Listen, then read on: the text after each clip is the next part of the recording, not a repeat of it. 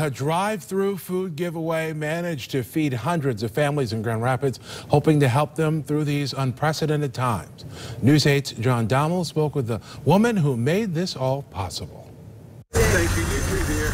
Along Madison Avenue is where you'd find dozens of volunteers doing what they could to change lives.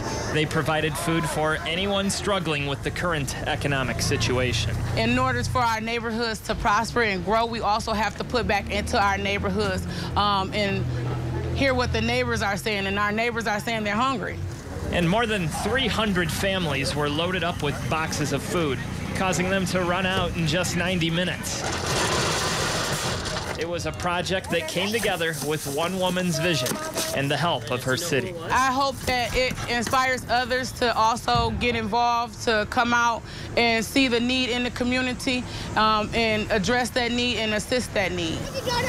And if you'd like to lend a hand with the next food drive, you can get a nudge in the right direction at woodtv.com. In Grand Rapids, John Dommel, News 8.